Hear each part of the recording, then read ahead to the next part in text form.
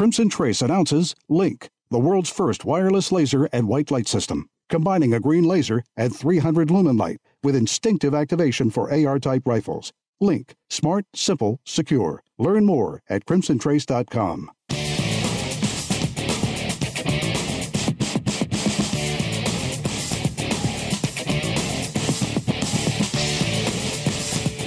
This is Tom Gresham's Gun Talk, now available on iTunes and other podcast clients, and on the free Gun Dealio smartphone app for iPhone and Android. Feel free to call Tom now at 1-TOM-TALK-GUN or 866-825-5486, or email Tom at guntalk.com. Now, once again, here's Tom. All right, back with you. I'm Tom Gresham. It is Gun Talk. Glad that you could be with us. If you'd like to join us, well, that's easy. 866-TALK-GUN gets you in here, or just dial Tom Talk Gun. Tom, that's me. And what do we do here? We talk guns. So Tom Talk Gun, that'll certainly get you in here. Hey, we're giving away stuff, as we like to do. If you go to our website, guntalk.com, and hit the win button, or guntalk.com/win, you can find our giveaway, this month's giveaway. Let's see, we're doing a September starter pack giveaway. One person's going to win $1,000 in SIG handgun ammo. Somebody else is going to win 2 SIG electro-optics. Somebody's going to win a SIG P210 target pistol. Holy cow, that's a great pistol. Somebody's going to get the SIG MCX air rifle with a red dot, plus everything that goes with it.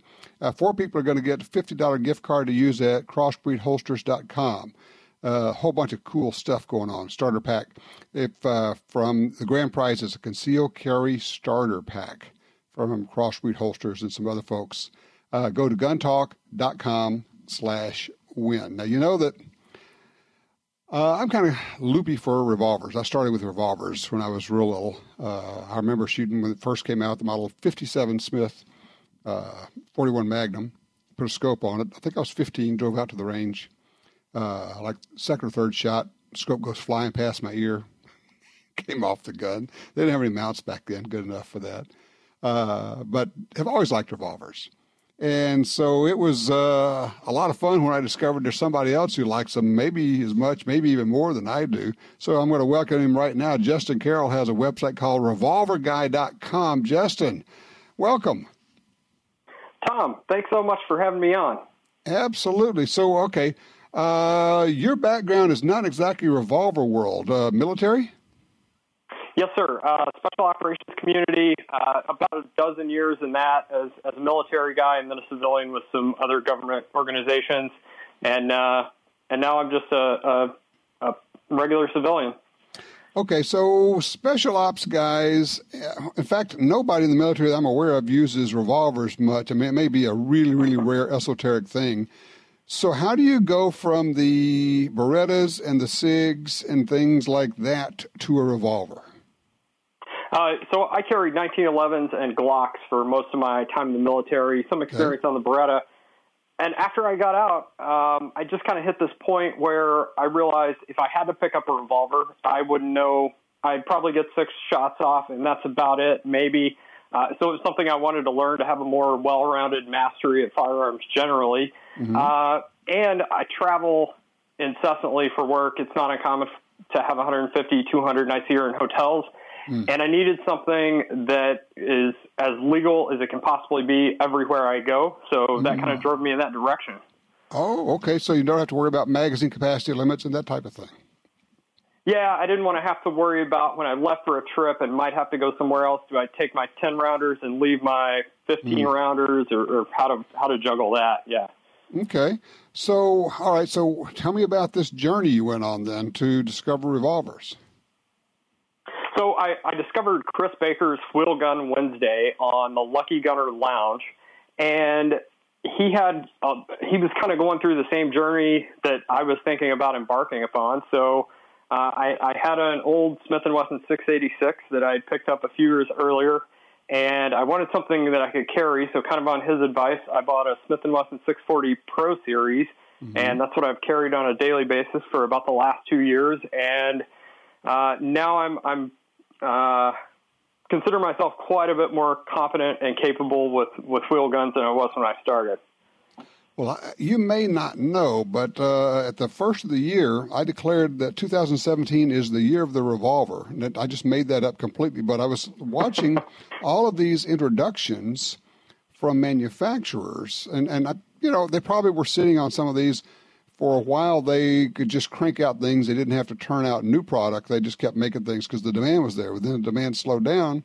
They said, well, let's bring out some new things. So, we have things like revolvers in 327 Federal. We have, 5, 6, and 7-shot revolvers. Kimber brings out a revolver. We've got, obviously Smith and Ruger cranking out stuff. We've got the little smaller 44 Special revolver from Ruger. It just goes on and on. What do you think? It kind of is the year of the revolver, isn't it? I could not disagree with you, but I hope next year is even bigger for revolvers. I hope this trend kind of keeps going. I guess kind of selfishly because I absolutely love revolvers and all these new products. Kimber just released some new versions of the K6, the Cobra. Mm-hmm. I'm excited to see these new guns coming out. That's right. Cobra is out. So, okay, you got this website called revolverguy.com. What do you do there? What are people going to find when they go there? So you'll find not a lot of gun reviews yet. I just got my first T&E gun from Ruger a couple of weeks ago, so I'm working on that. I find a ton of reviews of speed loaders. That's one of the first things I started to focus on with revolvers is there's 50 different speed loaders on the market. Which one's the best? Which one do I use? Why don't they all work with all guns and that sort of stuff?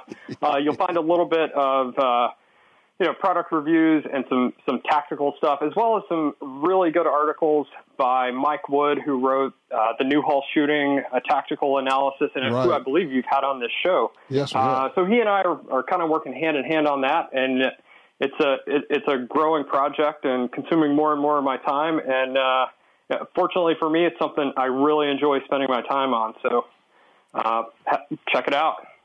Will do. Okay, revolverguy.com. Now, as I'm sitting here, let me just double check. Okay, yep, we're unloaded. Okay. All right. Smith 686 7-shot 3-inch barrel, the deluxe plus version in a leather holster, because I believe they should be in leather holsters. Something about revolvers. I saw you just did something on leather holsters on your website too. It is amazing how many different holster makers are out there. And, we know about the big holster makers. Everybody knows about those. But there are a lot of smaller shops making some really fine leather goods that really work well for revolvers. Absolutely, there are. Mike Wood is working on an article about El Paso Saddlery's Jordan rig. The big ones, Galco, DeSantis, as well as a ton of smaller ones. And I got to be honest with you, Tom, for daily carry, I'm a Kydex guy. It's hard for me to get away from that. So I'm actually carrying an AIWB from Dark Star Gear. Mm-hmm. I'm not paid to advertise by them. And my first review of this holster honestly wasn't all that flattering, but I've kind of come to love it. So a ton of options out there. But aftermarket support is one of those things that I would like to see catch up to the revolvers, because it's still, you don't have the options you have if you're going to carry a Glock 43 or M&P Shield or something along those lines. Right. I've been experimenting, and I've been able to conceal carry 686 3-inch barrel 7-shot 357 outside the waistband holster using a Lobo gun leather holster, and with an untucked shirt, it works perfectly. And it is super comfortable. So I kind of throw that out. Don't forget the Lobo guys. They make really nice leather holsters. But, I'm going way back to, obviously, Smith's had its J-frame forever. But when Ruger brought out the LCR, that light compact revolver of theirs, and had a different trigger mechanism, which didn't stack, so that people could actually, a lot of people had maybe hands that were not as strong, and they could fire at double action. I think that was a demarcation point also. I absolutely agree. And as far as the LCR goes, I think it's as ugly as a pair of homemade shoes, but man, that gun shoots and it carries super, super well. personally, for a primary carry gun, I like something, all steel guns. I do carry a J-frame on a daily basis. Yeah, wait. This is from the guy who carried a Glock for so long, right? One of the ugliest things ever created, and but you like steel, but you carried a Glock. So we're going to color you confused. How's that? That's fair. That's totally fair. Yeah, I don't know, something about revolvers. I like steel. I like leather. I like I like pre-lock Smith & Wessons. Yeah, just can't help myself. No, I understand. Now, one of the things I haven't looked a whole lot. Now, are you also got to cover or doing things on single action revolvers? That is definitely not off the table. I am not the man. If someone wants to write something about single action revolvers and send it to me, I need a single action guy, because that is not me. I may pick that up at some point, but I'm still learning. Every article I write, it feels like I learned something about revolvers, about their history, their maintenance, or about how to employ them. So I'm still trying to fully get my arms around the double action revolver, but I'd love to pick up the single action eventually. Okay, well, if somebody is a single action person, man or woman, and they want to write about it, they can go to your website, revolverguy.com. And maybe you guys can make contact. Justin, thank you so much. I love hearing your enthusiasm for the revolver. I share it with you, and as you go further and further, there's just so much to explore and to learn. Awesome, Tom. Thanks so much for having me on. Absolutely. You take care. Yeah, we call it the year of the revolver. I'm not sure what it is, but there's something about revolvers, or something primal or elemental, or being able to see that cylinder turn. Do you like revolvers? Have you ever carried a revolver? What is it for you? What is it about revolvers that's just so much fun? 866 Talk Gun.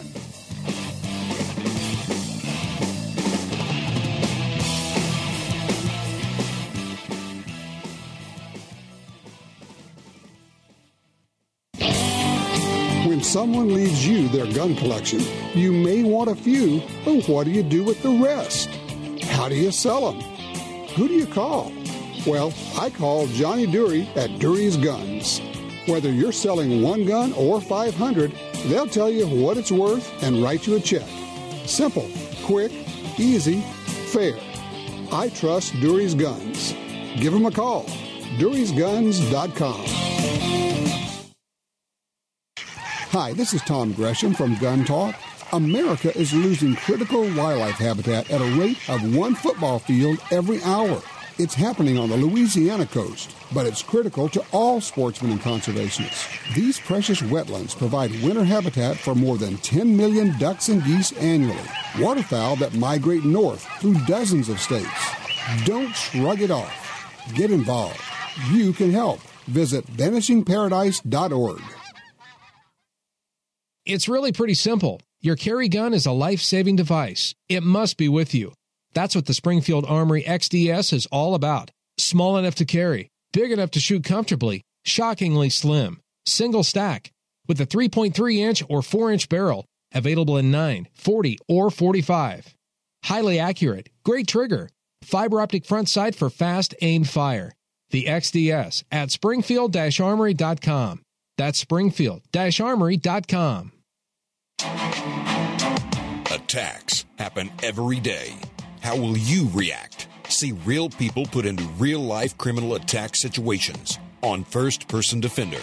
Discover what works and what doesn't. Kidnapping, ATM robbery, home invasion, and other attacks. Learn how to save your life and the lives of your family. Get the entire first season on DVD at shopguntalk.com. Get prepared. shopguntalk.com. Are you looking for a place to shoot? The National Shooting Sports Foundation has a great website called wheretoshoot.org. It's the largest database of shooting ranges on the internet. It's also a great resource for shooters where you can find video tips, printable targets, and a lot more. Find it online at wheretoshoot.org. And while you're there, download their free iPhone app. That's wheretoshoot.org. The Black Hills. There's nothing like it on Earth. The kind of place where characters become legends. Wild Bill Hickok, Crazy Horse, Calamity Jane. Pick any part of the world and you'll find people go there to make it their own. But this is where people come to get made. This is the place that made the people who make the best ammo on Earth. Black Hills Ammunition.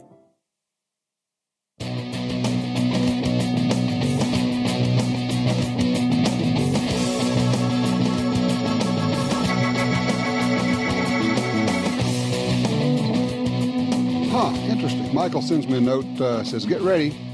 Hollywood has an anti-gun movie coming out next week.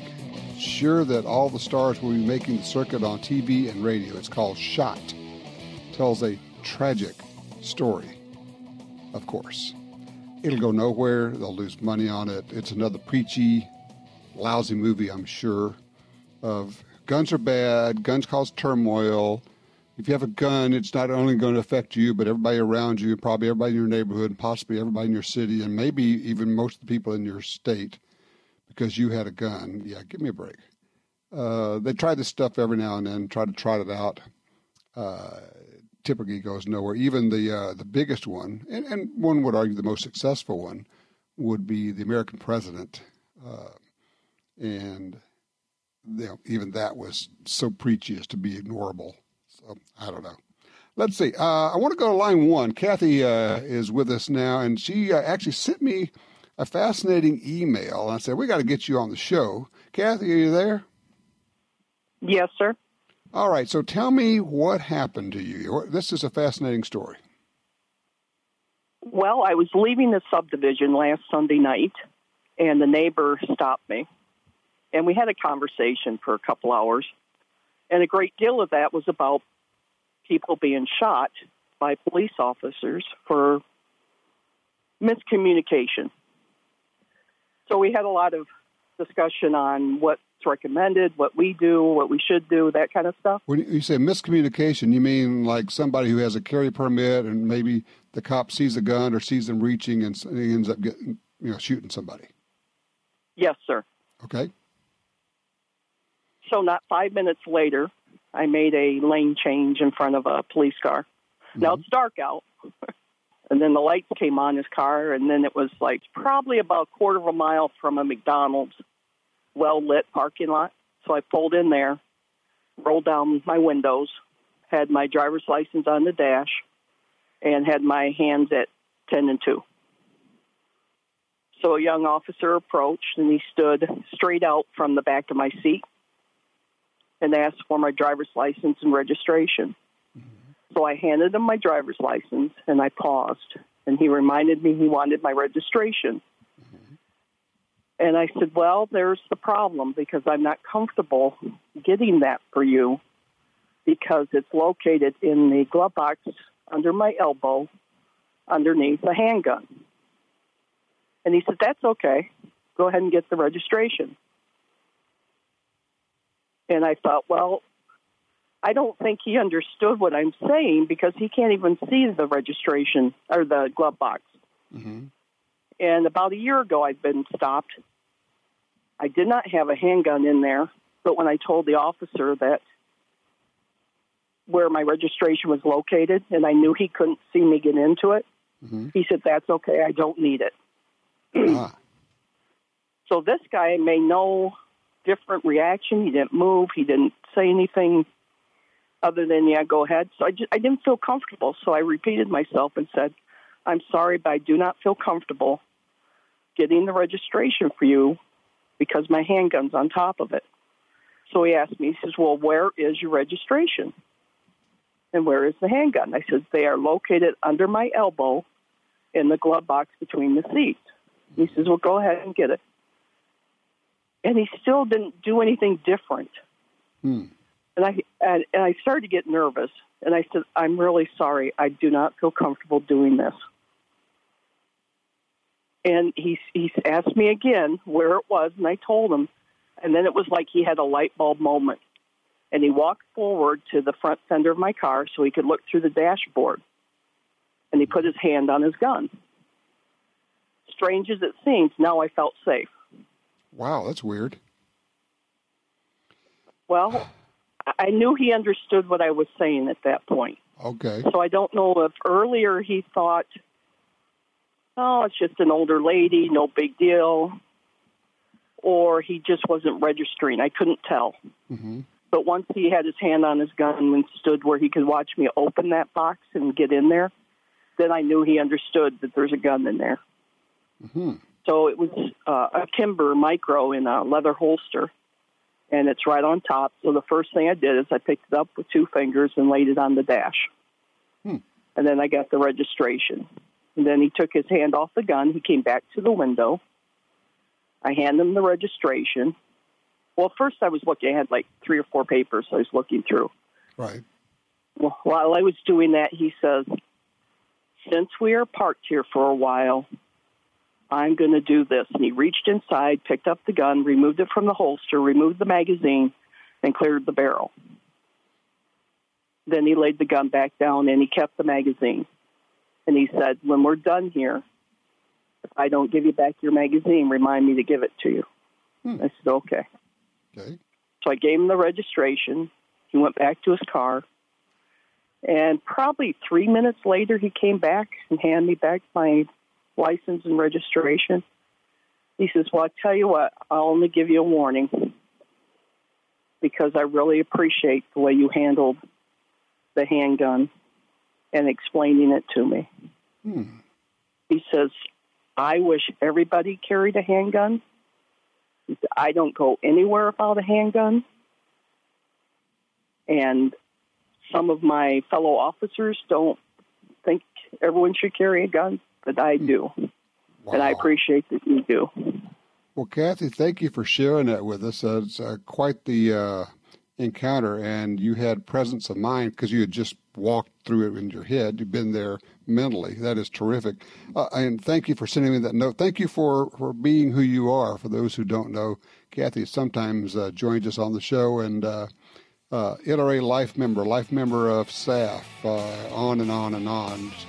Kathy is a gun girl for sure. Thank you so much. I appreciate that.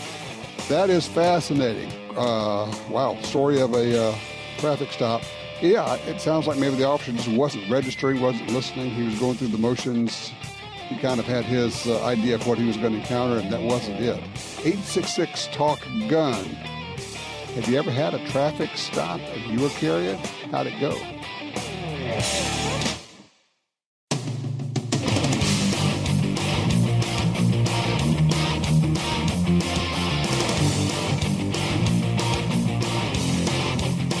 Gun Talk encourages you to support the local sporting goods store, gun stores, ATV dealers, and other local businesses in your area who advertise on this station and Gun Talk. Only together can we protect our rights. You're listening to Washington Times opinion page regular contributor Tom Gresham. All right, back with the 866-TALK-GUN, taking your calls, range reports, anything like that. Basically, it's open lines. Anything you want to talk about, if it's about guns, we'll talk about it. I see that, let's see, the National Shooting Sports Foundation put out a release last week talking about flooded guns. Also, the NSSF and SAMI, they argued to the California Supreme Court in a filing last month that the state's 2007 law requiring new semi-auto handguns sold in the state to have the capability to permanently mark shell casings, in other words, microstamping, says that they're asking for something that cannot be done. NSSF is saying this is impossible. It cannot be done. From a technology standpoint, you're requiring something on guns that's impossible to do. And, of course, I would offer the reason they're doing that is they know it can't be done, so they can keep cutting down the number of handguns that are authorized to be sold in California. Case in point, says the number of pistols certified for sale has dropped significantly. Let's see, from 867 to 504 models. And this filing says it costs the firearms industry $183 million annually since 2013. And that's what California wants. No guns, no guns, no guns. Fred's in Anchorage, Alaska on 3. Let's talk slugs and shotguns, Fred. Hey, how's it going, Tom? Yeah. Good. That boy was asking if he could load shells and regular shotgun shells. Right. Yeah, well, Lee makes a mold for what they call a keyway slug. And what it is, it has a web across the bottom of it. It runs from the bottom all the way to the top. It's just like a little wall inside the center of the slug. Okay. And it loads right into regular shot shell cups. Oh. And they actually advise in the manual, I'm sitting here with the manual, they advise that you can use them in regular skeet or trap shot shells. No kidding. Yep. That's slick. All you got to do is buy the mold.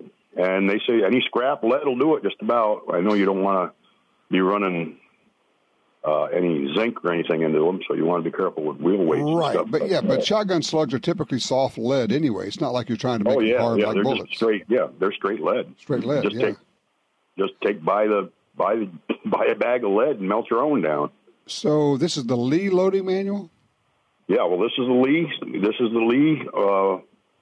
Modern Reloading 2nd edition, Richard Lee. And I know they've got a 3rd edition out now. Perfect.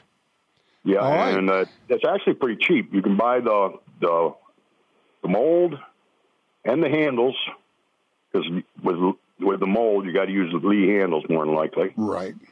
But you can buy them for right around $50. And you're in business. All right. Well, that's good info, Fred. Thank you for that. That's exactly what we're looking for. Let's jump down to Bill. He's in Sparks, Nevada on 4. Say, Bill, we're talking revolvers here. What are you thinking?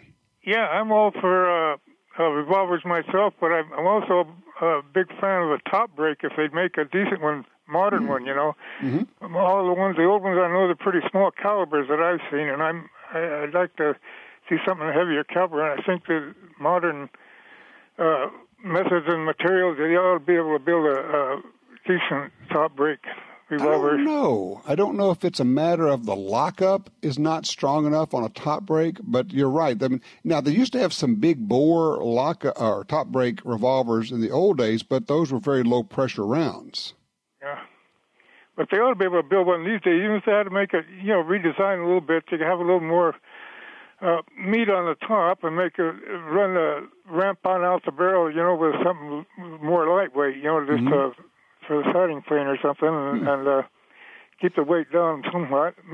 They'll be able to build a decent top break. Talk about facilitating a fast reload, together with some of those drop-in, 5, 6 shots. That's true. You pop it open, it throws them all out. I'm trying to remember. I had this goes way back. A top break 22 rimfire. Did H&R make a top break 22 rimfire?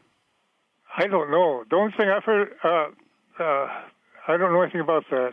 Okay, I think it was H&R way back then. I don't know. Well, interesting idea. I will, if I get a chance to mention it to one of the gun makers, I'll certainly do that. Thanks, Bill. I appreciate that. And as long as we're talking about lead, let's go talk to Randy on 2. He's out of California. Let's talk lead, Randy. Hi, Tom. I've recently been casting lead bullets, muzzleloaders for a long time, but recently centerfire bullets. Mm-hmm. And I've seen some stuff on YouTube regarding, I'm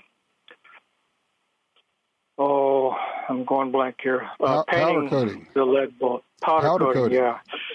And I tried a little of it. Seems pretty successful, but I was just wondering if you or any of your listeners might have any information. I think one of the main positives on this is not having to lube the bullets with the regular bullet lube, and using the powder coat in place of that lubrication. Huh. Well, I have to admit, I'm not familiar with that, using that on bullets. I mean, on bicycle frames and a lot of other things, powder coating works great. I guess a couple of things would be maybe a concern. I'd want to know how thick the coating is, because it could certainly change the diameter of the bullet. It may not be an issue, but I'd want to know that. To bind powder coating onto metal, you either have to do it electrostatically or with heat. I think the heat is not an issue. I just looked it up. It looks like maybe something on the order of 300 degrees Fahrenheit will do that. And lead doesn't melt to get beyond 600, so you're sure okay there. I don't know. Yeah. Okay, here's the one thing. I got a weird brain here. The one thing it would let you do is do really cool, interesting colors for your projectiles. Yeah, I have seen competitive shooters with colored bullets. I don't know if they're powder coated, but I was just wondering about that. But as far as the sizing, you actually powder coat the bullet before you size it. Oh, so okay. It's down to the correct size. So you size it afterwards. Okay, so you're getting the right sizing anyway. And believe it or not, that paint stays on there. I've even dug them out of the bank, at the shooting range, and amazingly, that paint is almost undamaged. Well, I will freely admit that I did not know that was being done, and I am now fascinated by the idea of powder coating lead bullets. And if just the whole idea is kind of an out there fun thing. So I'm going to look it up. I don't know. I can't help you. I'm sorry, but boy, I'm going to start looking this up because this is brand new info for me. Well, there's a lot on YouTube, and they're talking about the lubrication value of it. And I believe it because, like I said, that paint is still on those bullets after you fire them. So I'll be darned. Well, that's very cool. I'm sorry, Randy. Like a mirror still. So. Yep. All right. Well, I will look it up. Thank you, Randy. I appreciate that. Hey, look, we got to run. Jim's helping me out here, so it's time for the break, too. 866-TALK-GUN gets you in here. We're open lines. If there's a gun, ammo, a caliber, a scope, a holster, a sling, a bipod, or anything else that you'd like to share information about, or maybe ask me about, give me a holler. I'm Tom Gresham. This is Gun Talk.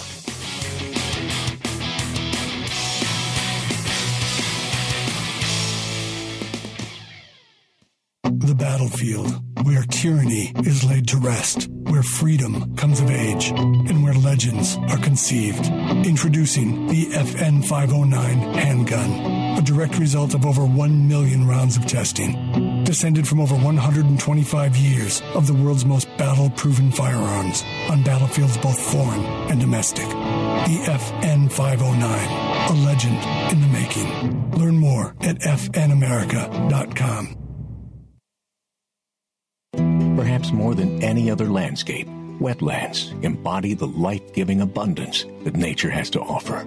And perhaps more than any other organization, Ducks Unlimited is working to ensure that our continent's wetlands not only survive, but thrive for generations well beyond this one. The time is now to band together.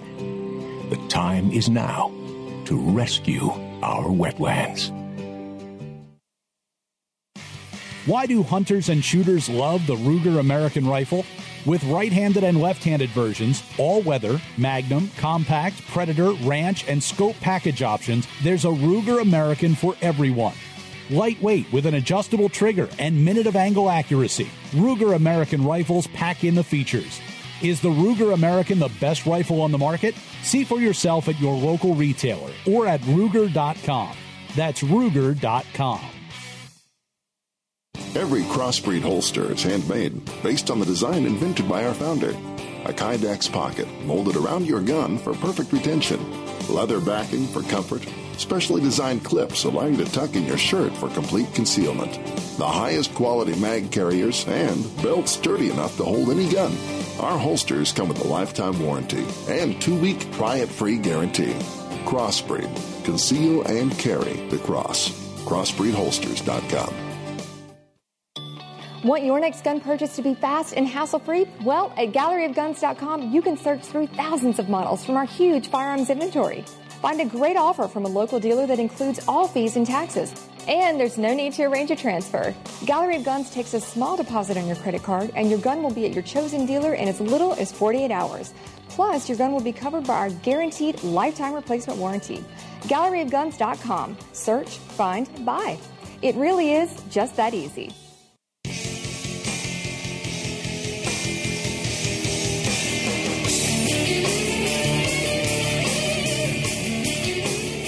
Well. Welcome back, 866-TALK-GUN. Looking at this, kind of goes with a lot of things we're talking about. Two different stories I'm looking at right now.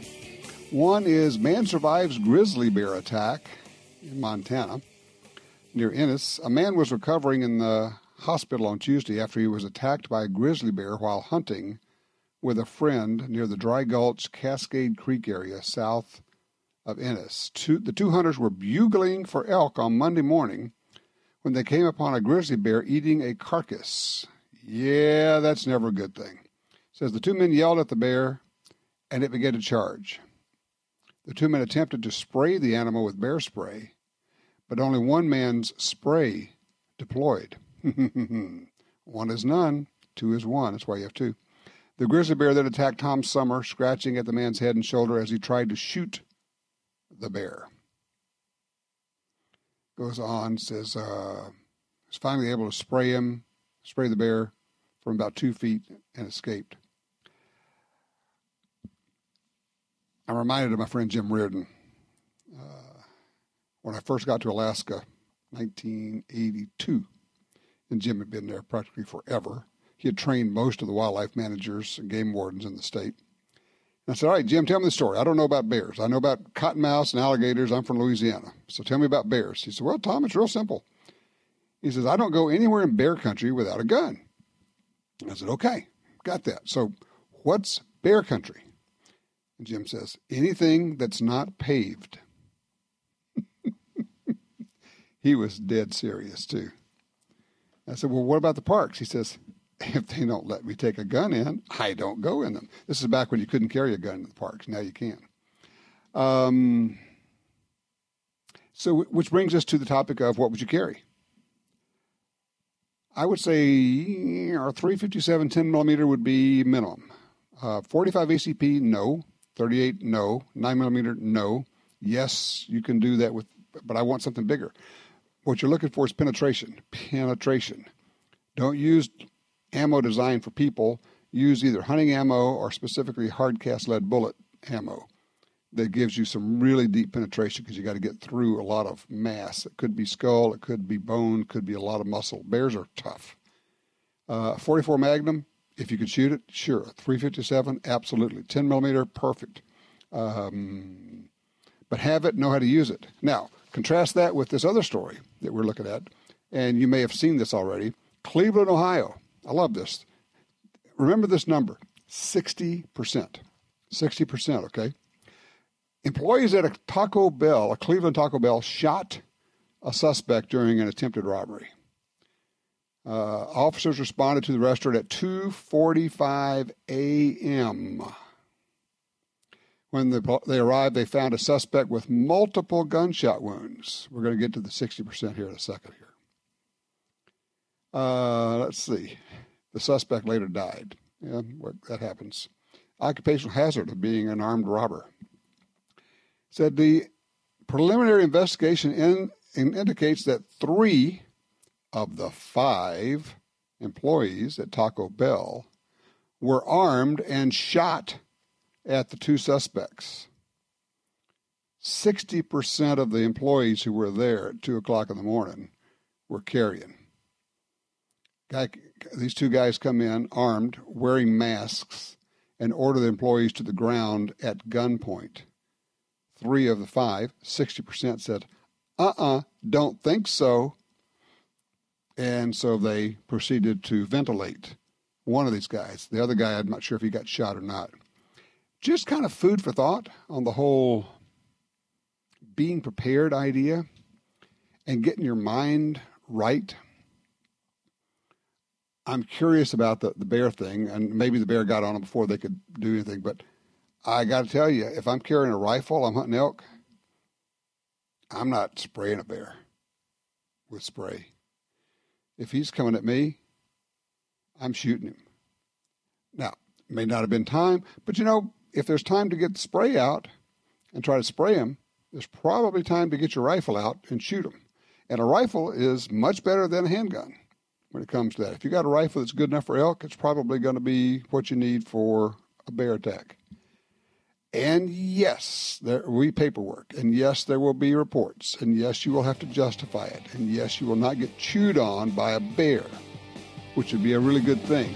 Because when a grizzly chews on you, you have been well chewed. Just say it, okay? I like the 60% number, though. 3 out of 5 of the employees that had guns pulled them out, shot armed robbers with masks, who ordered them all onto the ground. Way to go. 866-TALK-GUN. I'm Tom Gresham. We're open lines. Give me a holler.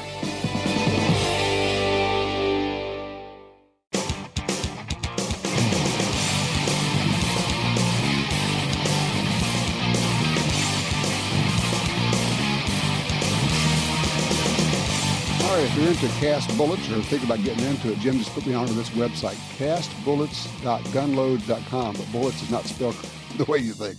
It's Boolits. One word, cast, Boolits, castbullets.gunloads.com. Lots of information there.